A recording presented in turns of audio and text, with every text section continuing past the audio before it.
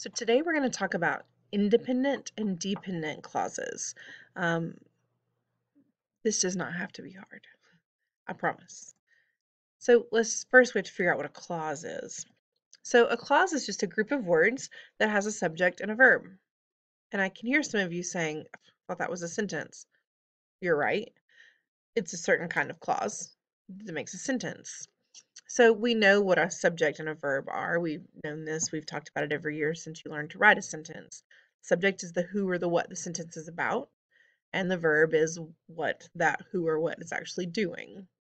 Um, let's go into independent clauses because that's what you know best. Those are your sentences. They express a complete thought. They stand alone as a sentence, or they can be combined with other clauses to form a more complex sentence, sometimes just a more interesting sentence too.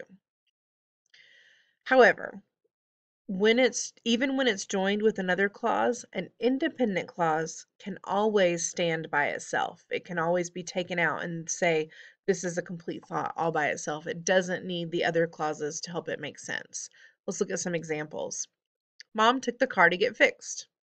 Who's the sentence about? Mom. What'd she do? She took the car.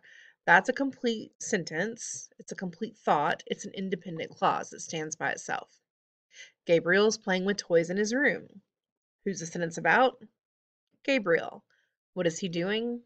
Playing with toys in his room. Stands alone.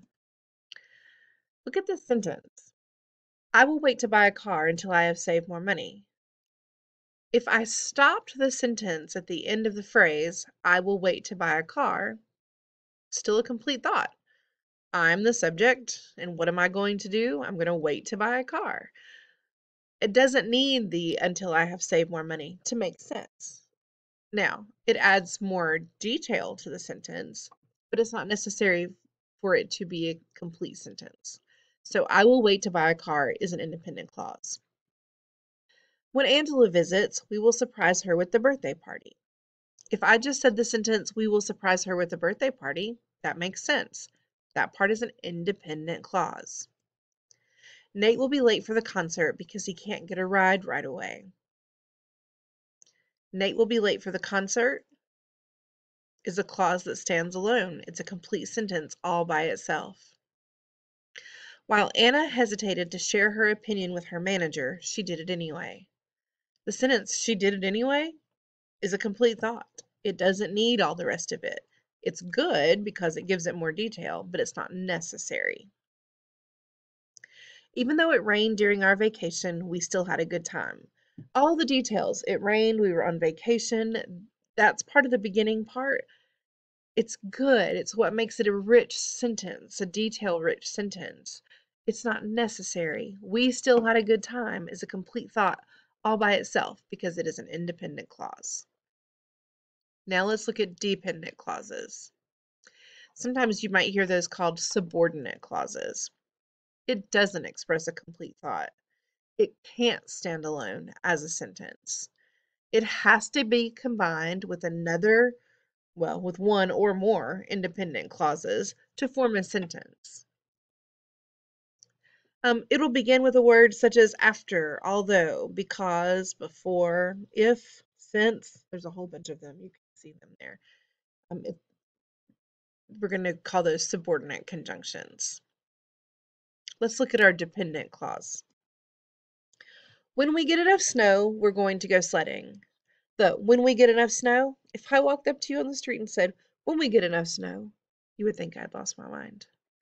It doesn't make sense. It's not a complete thought on its own. It needs the rest of the sentence for it to make sense. It needs the following part. We're going to go sledding. That part is a sentence all by itself. That's an independent clause. We've attached a dependent clause to the beginning of it to say when we get enough snow.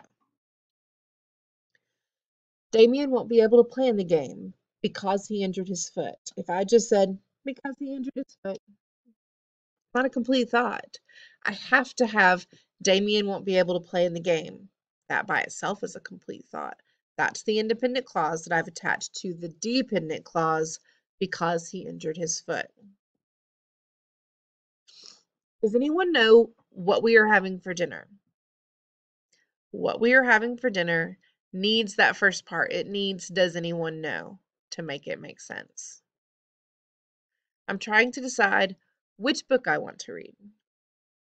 Which book I want to read next is not a complete thought.